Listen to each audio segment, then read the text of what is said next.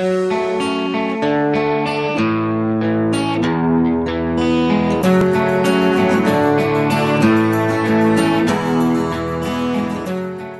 an embryologist and andrologist at the Nevada Center for Reproductive Medicine. Today I'm going to be talking about what a semen analysis is and a little bit about male factor infertility.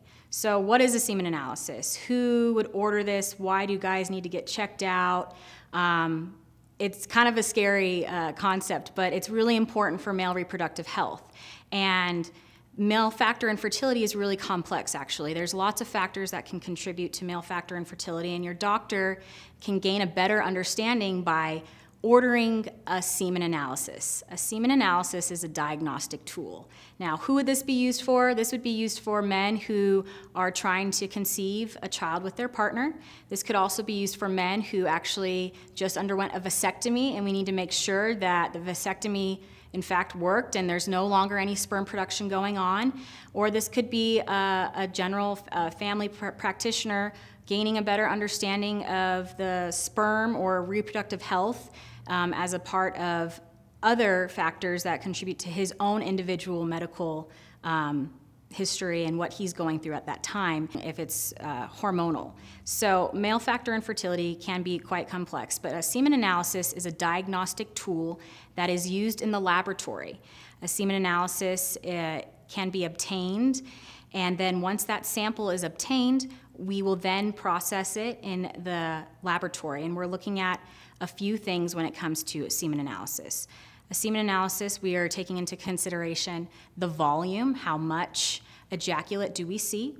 We're also looking at concentration, which just means the sperm overall. We're looking at how many of them there are in the sample under the microscope. Do they look okay? Do they look abnormal? If the anatomy of the sperm itself we're zoning in on, and we're looking at with careful consideration the head of the sperm and the tail of the sperm, which can be affected and can be abnormal. So we want to make sure that when we're looking at a semen analysis that the sperm itself actually under the microscope looks okay, that it checks out.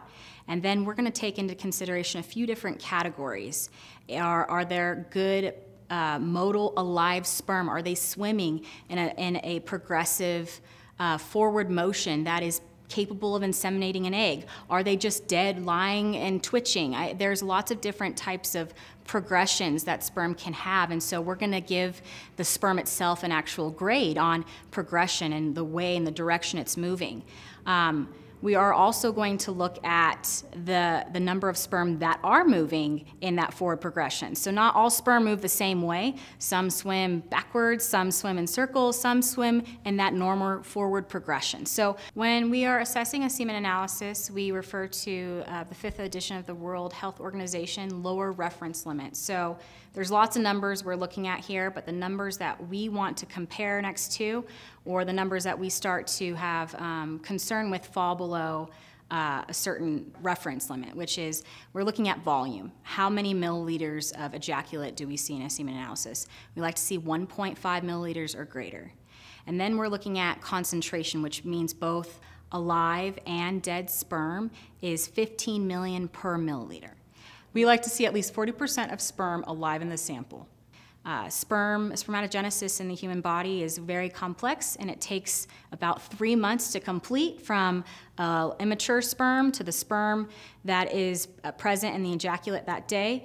And a mature spermatozoa or sperm is what is needed to inseminate an egg and achieve pregnancy. So the semen analysis gives lots of different information that your doctor will obtain and is a helpful diagnostic tool to understand.